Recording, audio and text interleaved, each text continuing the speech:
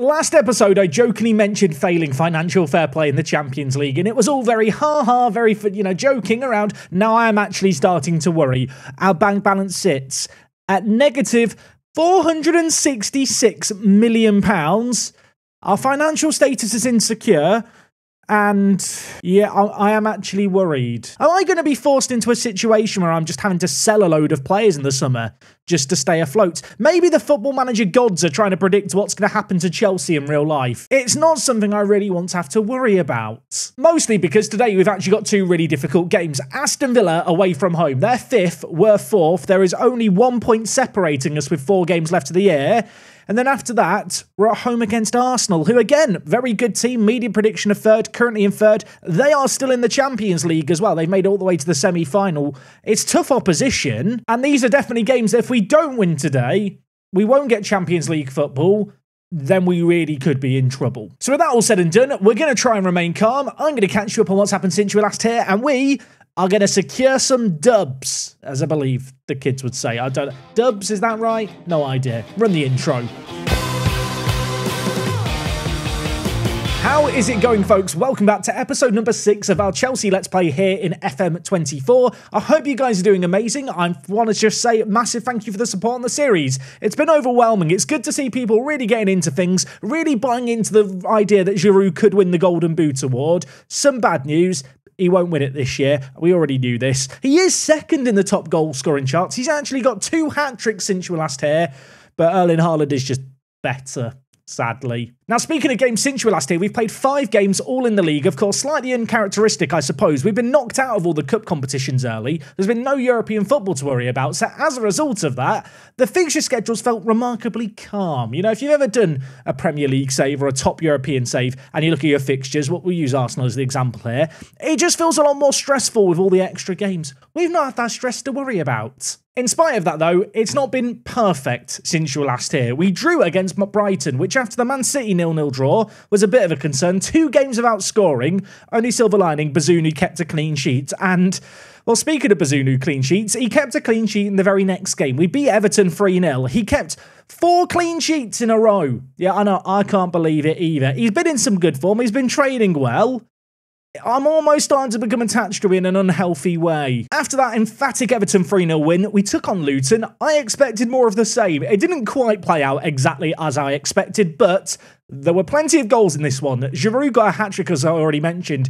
Gula also had a really good game. The Turkish international, looking like a phenomenal prospect for the future. He chipped in with a brace, but he was ultimately overshadowed by Giroud's performance. Of the 7 goals in this game, by the way, 6 in the first half. They responded immediately after we grabbed our second with a goal to peg us back. And at 2-1, I did start to panic a little bit. And yet, there'd be 3 more goals before half-time. Gula smashed in a free kick. We brought him in for his set-piece wizardry. He got involved in that. We then conceded a corner. I feel like if there was a drinking game for this Chelsea save game, conceding set pieces would be one of the things to drink to. It happens far too often for us. To end the half, though, we did get another goal. It was Gula with his second of the game. And as already mentioned, Giroud did get a hat-trick in this game. It was towards the death of things. It was a much calmer second half. But ultimately, we did get the win against Luton. Not quite how I imagined we'd get it done, but it's 3 points. After that Luton game, another game that I'd earmark as winnable. West Ham away from home. Knew it'd be tricky. Bazunu was in goal for this one. He had a Bazunu kind of game. We went down, and Kunku did score from the penalty spot, but to be honest, that was the only real chance of note we had in the entire game. West Ham were very, very good defensively, and having got 2 goals ahead at the end of the first half, in the second half, we really tried to go for things, and it just, to be frank, it didn't really work out. We couldn't find a way through. They were defensively great. Bazunu didn't even really have a bad game, but I dropped him off the back of this. I needed a scapegoat. He was the fall guy. And with us bringing Dean Henderson back into the first team as he recovered from injury, coincidentally, we got another really good win. Similar to the Luton game, we scored 5 goals. We only conceded 1 on this occasion, which was nice. Olivier Giroud picked up another hat-trick. Yeah, his form recently has been rather good. He's now got 21 league goals in 30 league games, 5 assists. He's probably going to win our Player of the Season award. I really was mocked for signing this guy, and potentially rightfully so in some ways, but I don't know. You can't really knock his contributions, can you, this year? Speaking of players contributing this year, just to look at some of the team stats, Mason Mount and Kai Havertz are currently the second and third highest goal scorers in our team. In terms of the actual average ratings, Raheem Sterling leads the way with Giroud. Gula, who is getting more and more game time as of late, is continuing to impress. The 19-year-old, improving a ton, has been tearing it up for the under-21s. When we've given him first-team football, he's shone. I do feel like over the course of the coming summer, I need to move out some players so that players like this guy can get game time. Now, one player who I talked about last episode, and really it was a bit of a side note, he should have got more of a shout out. We signed him in January, Victor Roque. Now, he's not got off to the perfect start, but hear me out. I feel like today against Aston Villa, I should start him. And if you're sat wondering, Jack, what justification do you have for starting him? None. I just have a feeling. Do you ever have a feeling when you're playing Football Manager? There's like a team selection decision you make that, you know, it doesn't really make any sense, but you feel like you should do it.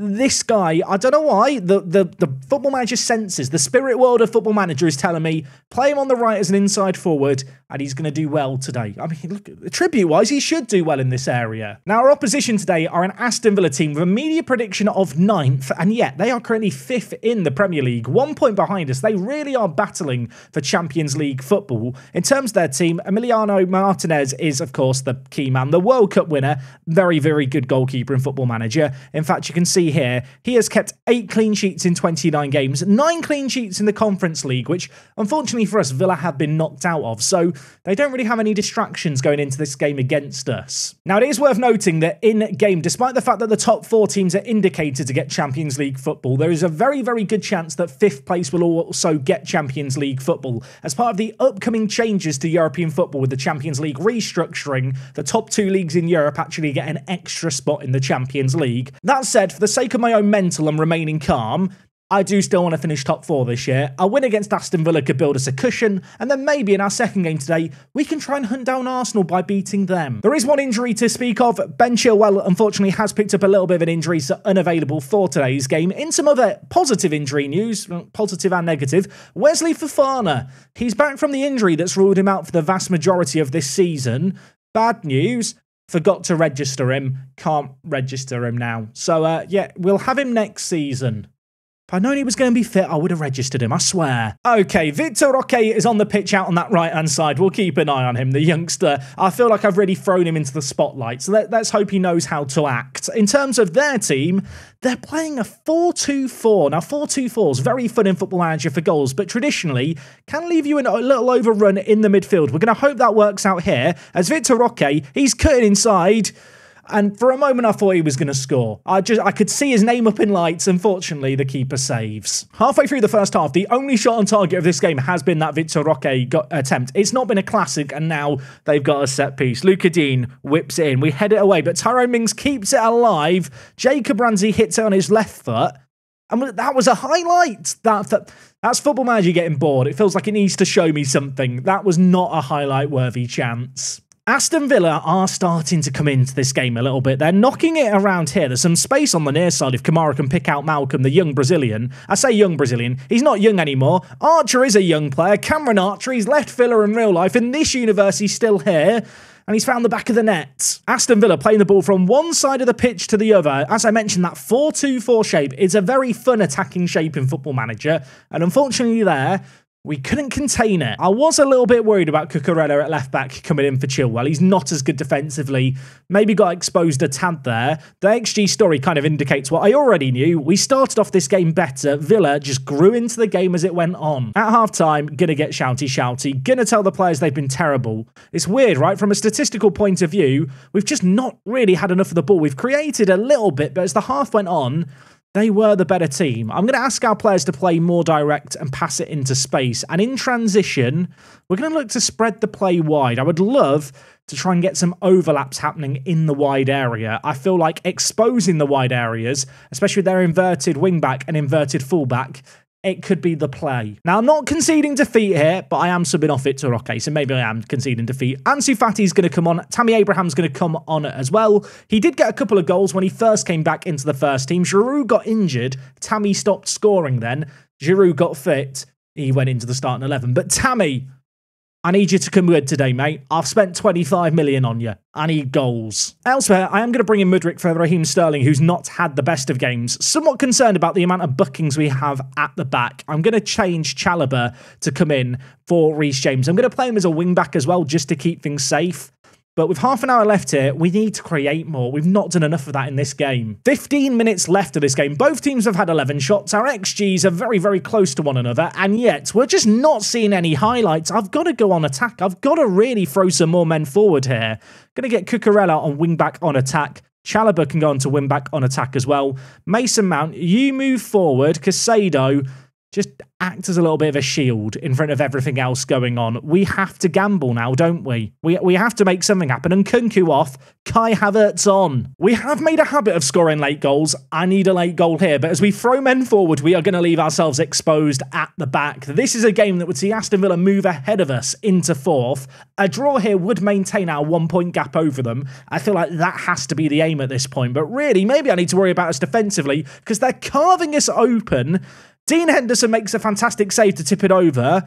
It could have gone from bad to worse there. We still have a corner to deal with here. There's plenty of men back for us. And yeah, I mean, they're time wasting. They're time wasting. Villa, you're pathetic. Never have I been rattled by time wasting in a video game. Here we are. It's offside. Well done, Alex Moreno. What a waste of time. 4 minutes of added time. Is there going to be a late twist? Can anything happen? No. No, it can't. I mean, if you look at the word anticlimactic in the dictionary, you get this scoreline. So with this, I know that Aston Villa have now gone ahead of us. I'm now thinking, did Arsenal play? Yeah, they did. They beat Nottingham Forest 2-0. Elsewhere, by the way, Manchester United beat Brighton 5-4. And so with that, they are now only 4 points behind us. So yeah, even if top 5 do get Champions League football, top 5 isn't even guaranteed. Our next game is against Arsenal. On the final day of the season, we take on Newcastle as well. Oh, I'm stressed. Levi Colwell thinks he's underpaid. You think after that performance, this is the right time to come with this request? We're actually broke, mate. Genuinely, cannot afford it at the moment. Okay, that went well. Okay, Arsenal at home. We need to beat Mikel Arteta's men. Last time we met them, we lost 2-1. I hope we do better this time. I really need us to do better. Okay, it's been a week. I've just hit continue and then hit start record just to get to the start of our game, which is the later kickoff. Aston Villa have just lost to Crystal Palace 4-1. That makes the fact I've lost Aston Villa feel even worse. What it does mean is, if I win this next game against Arsenal, we can move back into the top 4. And you know what? The bad news doesn't end there because we've had a cash injection. TODD has very kindly injected £4 million. For £4 million to save the club from receivership. Just as a reminder, we're currently negative £475 million in the bank. So, quite how £4 million helps, I don't know. We could actually end up in administration for next season. I don't know if that's disastrous or hilarious or fun, or maybe all three. But alas, we are going to focus on the task at hand and what we can control. Vitor Roque's not in the starting 11 today. He's going off. Madueke, you're going to get the start kicking in on your left foot. Ansu Fati, minor injury picked up during the week. Elsewhere, Chilwell is back fit and ready and raring to go, so we're going to bring him into the team. Cucurella moves down to the bench. Do I want to make any other changes? There is a temptation to bring in Bazunu, and I don't know why, but it's just me being silly. In this save game, by the way, Odegaard has been immense. I mean, he's ridiculous in Football Manager. Look at him. He's got 14 assists and 13 goals for them. And their second kind of most assist player is Milinkovic-Savic, who between him, Odegaard and Saka. I mean, look at the goals and assists they've got this year. Gabriel Jesus has been scoring for fun. Martinelli's been getting a load. The last game was 1-0 against Villa. I'm expecting a lot more goals in this game here. It's going to be a bit of a test for our defence. Maybe it's a good job that I am being sensible and keeping Henderson in goal because, yeah, this could be... I don't say it's going to be ugly. It's going to be tough. Apparently, Ten Hag has been spotted in the stands. Did you see that? The little text at the bottom. What's he doing here? I hope he's not trying to poach any of our players. Imagine if in the summer he's just going to steal all of them. I hope not. Giroud, I thought was going to score against his former club. He might still get a chance here. Madueke pulls the trigger. I mean, look, it's not found the back of the net. At least we've looked attacking to start the game. We've got another corner. We almost scored from the first. Could we score from the second? And Kunku, near post, Giroud, goal number 24 of the season. We'll just say respect to Giroud. Didn't actually celebrate there in 3D against his former club. It's one of those weird things that Football Manager does actually have as a feature. I say that. He was doing more fist bumping in the replay than I remembered seeing prior. Anyway, we've got a goal up. Could we get another goal here? We're on the attack again. Madueke, I've brought him in. The Football Manager spirits told me he was the man to play out on the right-hand side. He plays inside to Giroud, mounts there. His shot deflects wide. Okay, we're set up for the short corner routine. I don't think we've scored a goal from it all year. This would be a good time to do it. Why even show me that? Half an hour played it. Arsenal have had 59% of the ball, but in spite of that, no shots on target, which with the quality of their team, I think is just a compliment to our defence. We've looked good in this game. We've looked competent in this game. And, well, we need to continue that trend. We need to continue looking good as Arsenal knock the ball around at the back, tap Sober inside to Granit Xhaka, played forward now towards Ben White, who's going to run back towards his own goal. We are pressing with our front four here, trying to force a turnover in possession in a dangerous area. Arsenal, to be honest, look more than capable of playing out from this press, and it's now Zinchenko inside, Martinelli, Jesus, lovely build-up play, Milinkovic-Savic chests it down and scores his 14th of the season. I'm so boomed by that goal, I've unlearnt how to read numbers. I'm not sure the term unlearnt how to read numbers is necessarily how to describe what I've just done there. I just can't read what's on my screen. I'm fuming, I'm just seeing red right now, and it's just anger. There's 30 seconds left of the half. I was getting ready to say, well, at least we've made it into half-time unscathed after they've scored. I mean, if we score here, it'd be biblical. Giroud tries to play it back to Reece James. They've now got a chance. Reece James is out of position. Martinelli's got in behind. There's players queuing up in the middle. Fabio Vieira's one of them. It's 2-1. It's 2-1. That is their second shot on target of the game. I should have started Bazunu. We lost the ball in a dangerous area, and from there, to be honest, they just sprang the counter-attack. Martinelli pulled it back. Fabio Vieira with a bit too much time and space. Henderson couldn't get down to it. You've been terrible so far. Sort it out. I was very tempted to throw a water bottle. I'm scared it would upset the players. Okay, you know what? Second half, let's go into this map bit with a fresh mind, a fresh outlook on life. Reece James, give me a reason to have a fresh outlook. That is a jumpy in tackle by Fabio Vieira. He scored just before halftime. He could be making a very long walk because Reece James is in a crumpled heap on the floor. A flash of red is shown. Martinelli's subbed off. Odegaard's brought on. They're down a man. Now we have to make this count. Okay, Madueke has actually got injured from that tackle, so I'm going to take him off. I'm going to bring in Mudryk, who I'm going to bring on to play as a winger. Elsewhere, I think now with them being down a man, I need to just try and make this pitch as wide as possible. So I'm going to tell the players to focus the play down those wide areas. Going to up the tempo just a little bit and look to run at the defence more. And in transition, I don't want to change too much too soon. Let's just try and get it into the wide areas a little bit quicker and get on the front foot. Casado, everyone else around you is running forward now. You need to be the man who stays at home and defends. Okay, Arsenal were undeservedly ahead in this game, I feel like, based on the way the game have been playing out. They're now down a man. We have to make something happen here. They're down a player who's now, well, no longer marking the short corner. Could we make something happen? I talked about this routine not providing a goal yet. Could it change here? Gomez, Mudryk, Giroud's there. Giroud scores. VAR is going to be consulted. I hate VAR. Giroud might have got us back in this game. It was lovely build-up play. Our players seem very confident in their celebrations. Is it going to count? It is going to count.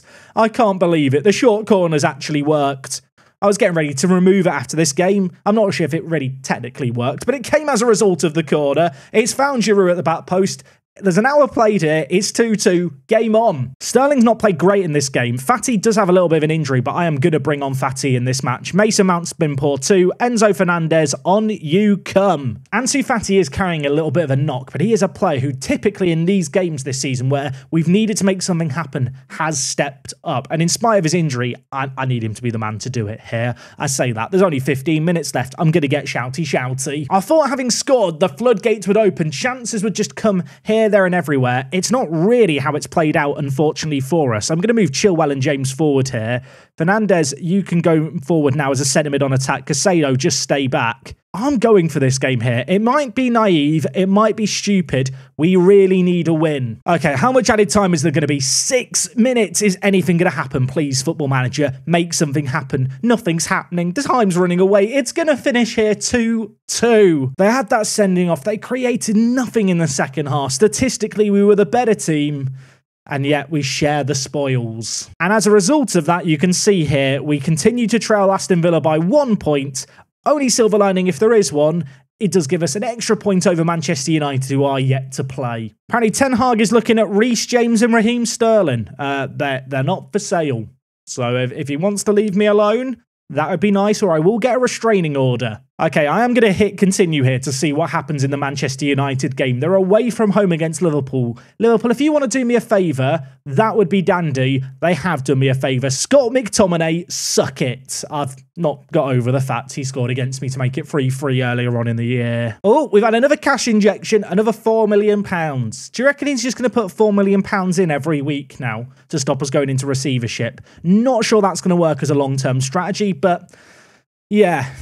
I mean, Todd, you do you. So things are firmly in the balance right now when it comes to the Premier League standings and our assurances of Champions League football. The last 2 games of the year really are going to matter. Tomorrow, we are going to do the end of season live. We have Fulham, we have Newcastle, we'll have all the end of season shebang after that, including finding out potentially about the financial future of this club. Either way, I hope you guys have enjoyed this episode and are continuing to enjoy the series. Looking forward to the conclusion of Season 1 tomorrow. Hopefully I see you guys for it. As always, leave a like if you enjoyed this one. See you again next time. It's me, Jack. Same time and place tomorrow. Cool. I'm out.